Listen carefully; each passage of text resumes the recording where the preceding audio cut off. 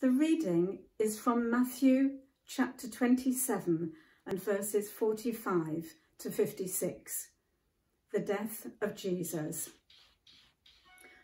From noon until 3 in the afternoon, darkness came over all the land. About 3 in the afternoon, Jesus cried out in a loud voice, "Eli, Eli, lama sabachthani," which means, my God, why have you forsaken me?"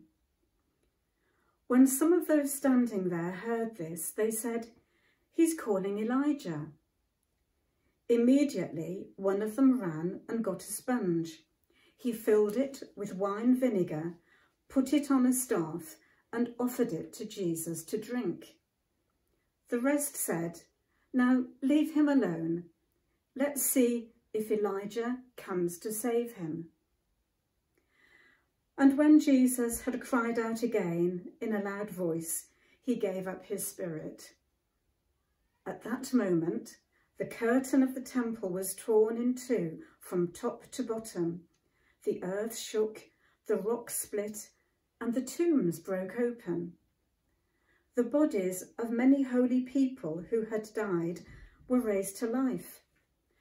They came out of the tombs after Jesus' resurrection and went into the holy city and appeared to many people.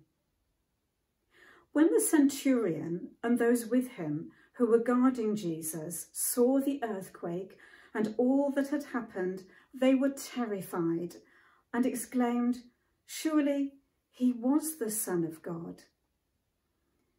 Many women were there, watching from a distance. They had followed Jesus from Galilee to care for his needs. Among them were Mary Magdalene, Mary, the mother of James and Joseph, and the mother of Zebedee's sons.